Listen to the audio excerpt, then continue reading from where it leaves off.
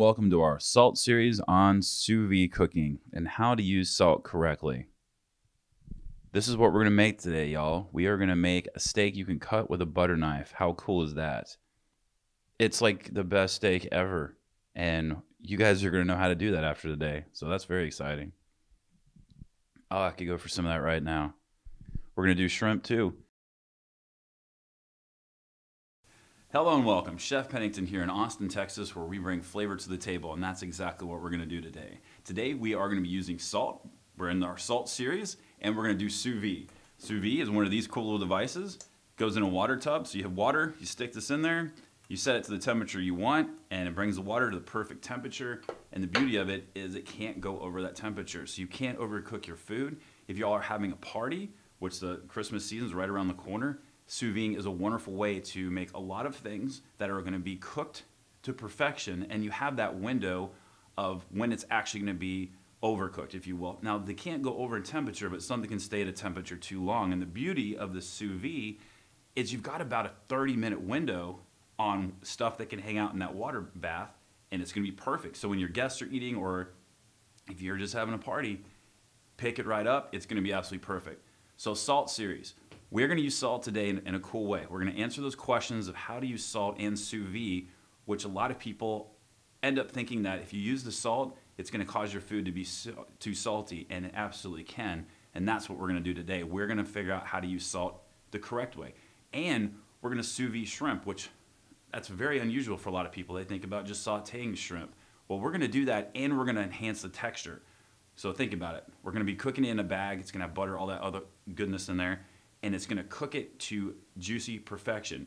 Now, at that point, it's going to be lacking a little bit of texture, and that's where we're going to fix that today with salt, which is awesome. And it's not just going to be salt at the end. It's going to be much cooler than that. So if this is y'all's first time visiting, go ahead and hit the subscribe and the bell so you know when we post new content, and let's get started. Let's do it.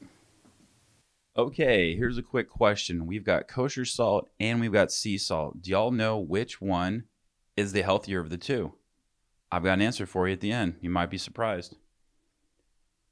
Okay, here's a very, very cool ingredient. This is called smoked salt. It's from Chihuahua, Mexico. You can find it in your bulk aisle at your grocery store, possibly. If not, you can find it online. I'll put a link below if you guys are interested. It's certainly not required. It just adds a little bit of smokiness and more depth of flavor, which we like. So I'm using both salts right there. I've got the sea salt and I've got some kosher salt.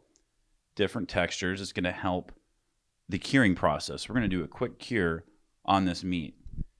Always try to buy the best meat y'all can find. This is USDA Prime.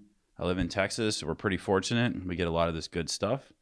USDA Prime meat is only the top 2% of all the meat that we sell, which obviously means 98% of everything else isn't. So if you can find Prime, it's worth a few extra bucks.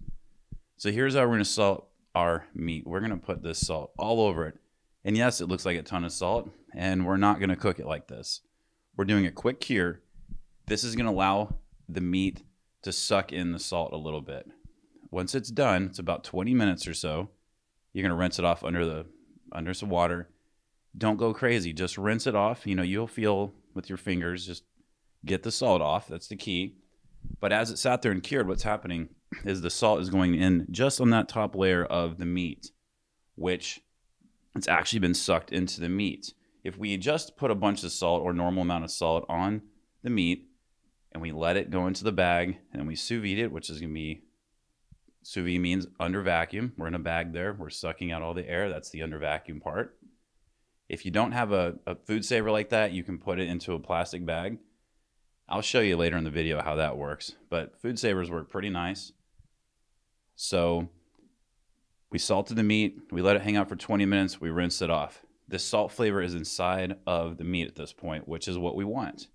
If we just had it inside the bag, I promise you, more times than not, the salt like permeates the entire meat. It gets so far into the meat over the long cooking process, which is what sous vide is like. It's too salty. Y'all probably know you've had that happen before. We're doing the same thing with the shrimp. We're giving it the exact same salt, the smoked salt. We're letting it hang out for, this is about 10 minutes, 7 to 10 minutes. We're going to rinse it off. Put some delicious butter, and here you go. This is how you do it with the plastic bag. You submerge it into the water. The water wants to push all the air out. fold the bag back over on top of itself, and the air will just push itself right out, and you zip, and you're good to go. Now, we cooked the steak at 129 degrees. That's what I personally like.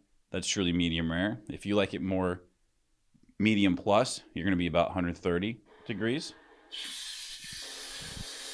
And this is the fun part. We put a beautiful sear on it. So I cooked mine for 2 hours and 20 minutes. For me, that's perfect at 129 degrees. You can play around with the temperatures a little bit. 129 degrees is medium rare, a true medium rare that you can cut with a butter knife. So I've got some butter in there.